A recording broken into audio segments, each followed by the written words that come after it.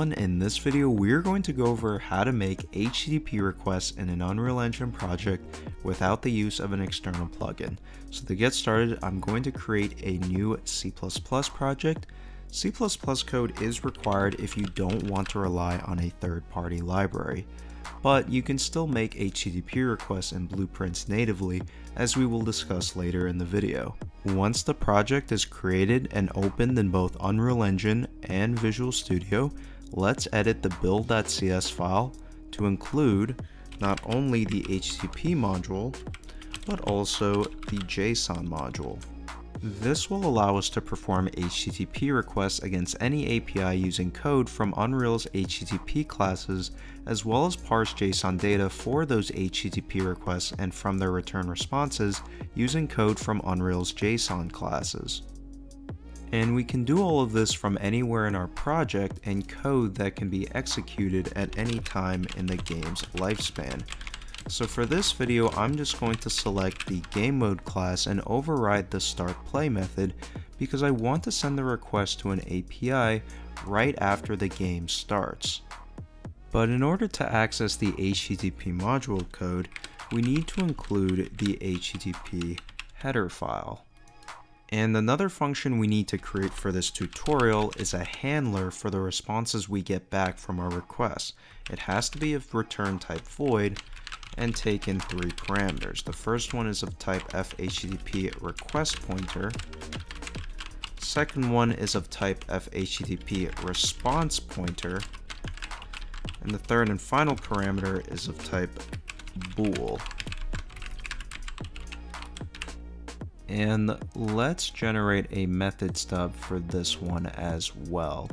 Now let's actually implement these functions, starting with start play.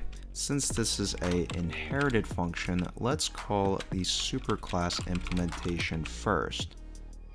Next, let's create a fHTTP request reference using the fHTTP modules create request method.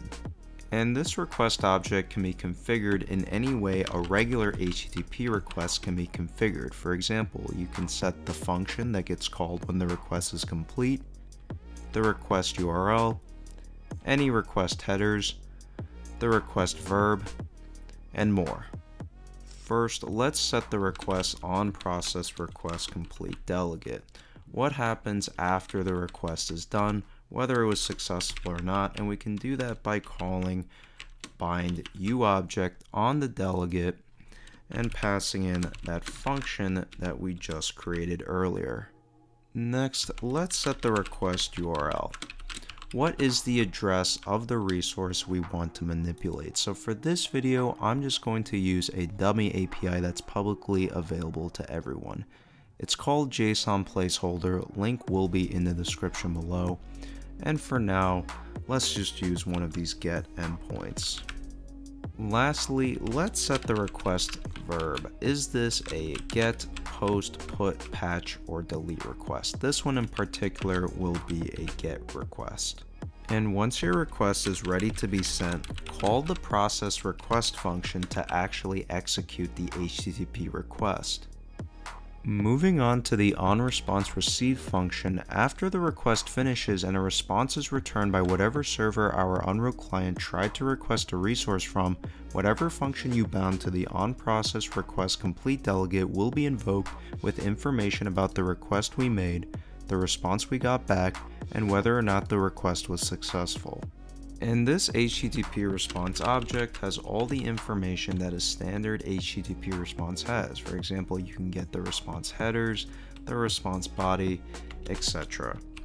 For this video, I'm just going to print out the response body once we get a response using the uelog macro, just to show that we were able to run an HTTP request and retrieve some fake data from this test API successfully.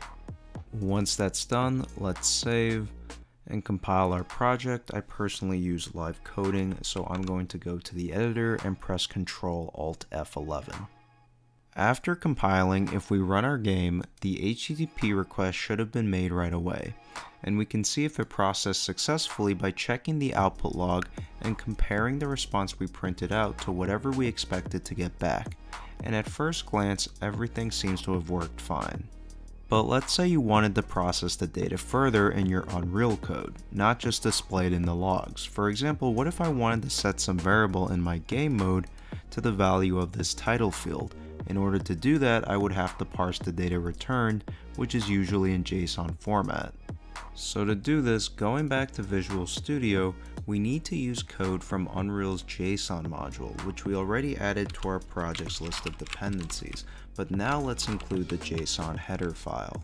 And the idea is to convert that JSON formatted string that we saw earlier into an FJSON object that we can extract specific fields and values from. To do that, we have to create a tJSON-reader object using the tJSON-reader factory create method while passing in the response body in string format. Once we have that, we can call the FJSON serializer the serialize method, and that JSON object we pass in will be populated with the data from the response if the response body was formatted correctly. After that, we can now retrieve the value of any specific field from the response body by using the appropriate getter method based on the supposed field's data type and passing in that field's name. To keep the video simple, we're just going to print out the title. And just an FYI that this FJSON object data type can hold all kinds of data, not just strings but also numbers, arrays, bools, objects, etc. And if you're not familiar with the structure of the response or the response body schema is constantly changing, instead of the getter methods, you can use any of the try-get-field methods or the hasField method in case you're ever unsure of whether or not a field exists. Moving on, let's test out our new changes by saving and compiling again. And if we run the project again, we'll see that the deserialization of the response body string into a JSON object has worked. But now let's say you wanted to attach data to your HTTP request body for the API to use in some way before responding back. The way to go about that is similar but the opposite of what we just did. Going back to Visual Studio, basically instead of creating a JSON object out of a string, we have to create a JSON formatted string out of a JSON object. So first, let's create a new JSON object and customize it to include whatever data that we want to send to whatever API endpoint through the request body.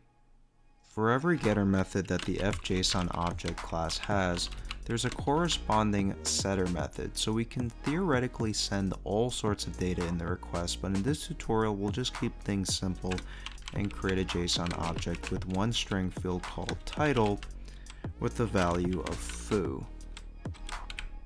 And to convert this to a JSON formatted string, we need to create a tJSON writer object using the tJSON writer factory create method while passing in a string variable. Then pass both the JSON object and the tJSON writer into a call to the FJSON serializer serialize function, and the string you use to create the JSON writer will from this point on contain the JSON object in string format.